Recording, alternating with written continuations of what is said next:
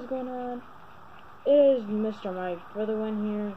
In today's Grand Theft Auto 5 online video, I'm going to be showing you how to tuck and roll with a minigun. Now, you're going to obviously need a minigun for this. Hold on, guys, I'm going to pass the board right now.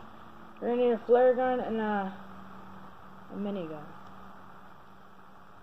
Okay, so this is probably going to be a quick video,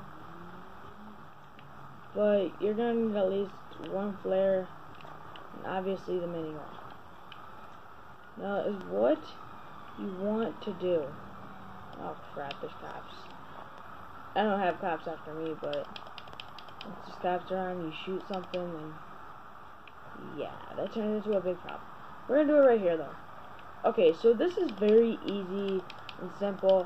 But before we actually get into today's video, I would appreciate it if you guys would support the video by hitting that blue thumbs up.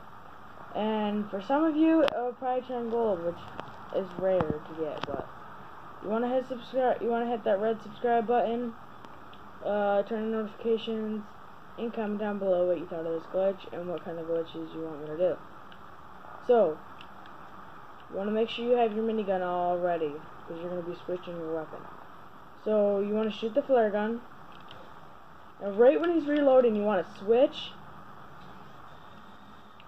to your minigun and hit the tuck and roll button at the same time. So, ready? Just like that. It's a really cool glitch. Yes, I know it's going to waste your flares and stuff. I'm sorry that's gonna have to happen. But thank you guys so much for watching. If you guys enjoyed this video, like, comment, subscribe on what you thought of this. And peace, everybody.